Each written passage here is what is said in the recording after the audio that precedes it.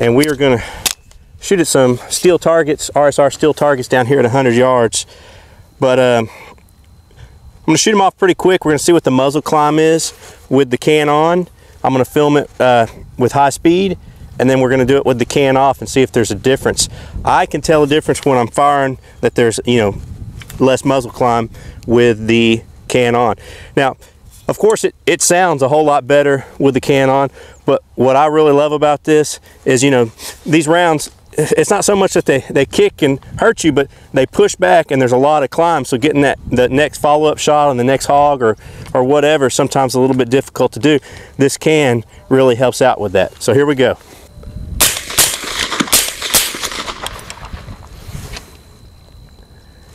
Very little muzzle climb that I could tell. Everything seemed good. Now we're going to take the can off.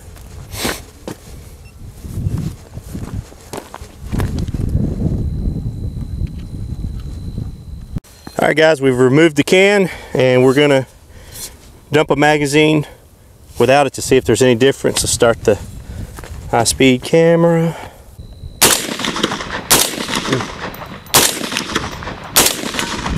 Got it. I don't know. I feel more. But of course there's the blast too. So that blast is, that's a lot of gunpowder. Woo. Okay, here's the high-speed footage. This is with the suppressor on. You notice the rifle stays pretty level. I'm up on the scope the whole time. I'm not losing sight picture. And then we're going to go to unsuppressed. Right here. That's me. I noticed there's a little bit different where it pushed me back some. The main thing that I noticed is how my head's moving back from the scope. I don't know if it's from the extra recoil or the blast, but I am flinching more here.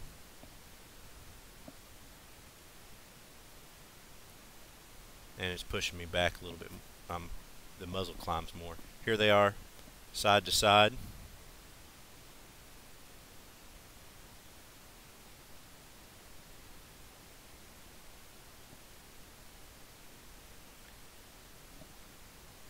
And look at it this way, you can see there's more push. And again, my head is coming back. I'm losing sight picture. Again, I don't know if it's from the blast or not. Please comment below if you liked the video. Let me know. Please subscribe to our channel if you have not. Thank you for watching.